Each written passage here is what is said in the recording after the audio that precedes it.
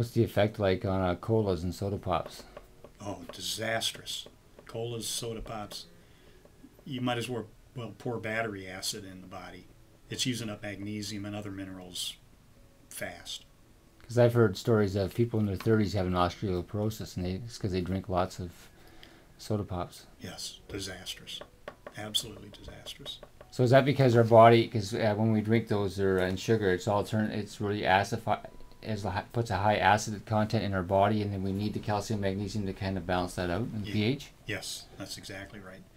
To drink a bottle of pop, Mountain Dew, whatever, I'm not just picking on Mountain Dew, but colas, they're pure acid.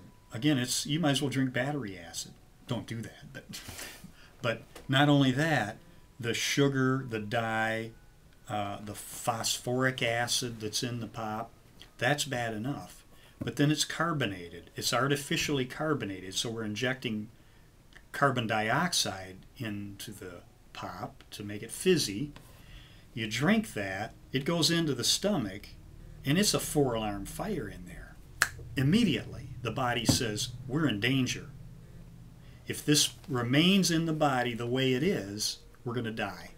That's a fact. It would kill you. So immediately, in order to neutralize all that mess in there, all that acidic material, calcium and magnesium and potassium and some other minerals are pulled out of storage immediately to try and neutralize all this powerful acidic material.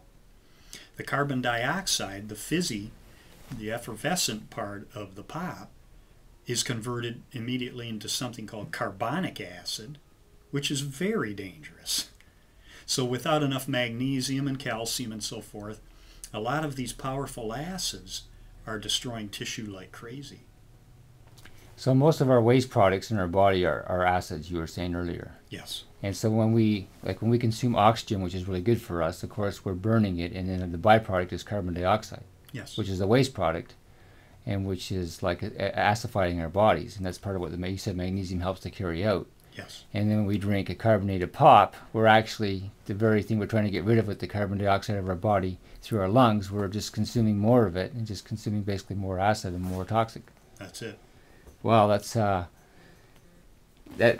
pretty shocking. Mm-hmm. And I'm not sure everybody watching this might want to know that. Yes. Yeah.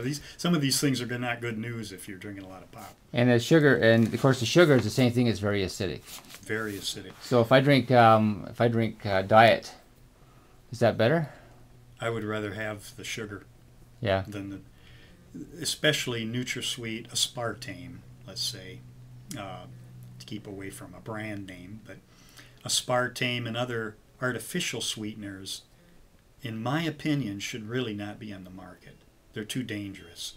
They're potentially toxic. There have been a lot of studies done on these artificial sweeteners, and some have been taken off the market because of it. But after all, some of these things are billion-dollar industry, and in my opinion, that's why they're still on the market. Not because they're safe, but because there's huge, huge profits being made from it at our expense. Well, speaking of artificial sweeteners, what about the new one, stevia? That's a natural product. Comes from the plant, stevia, they just make an extract from it, and that's safe in my opinion. I use it myself. Because that's also what the natural calm has in it for a sweetener, is that? That I don't find a problem. Okay, well that's great.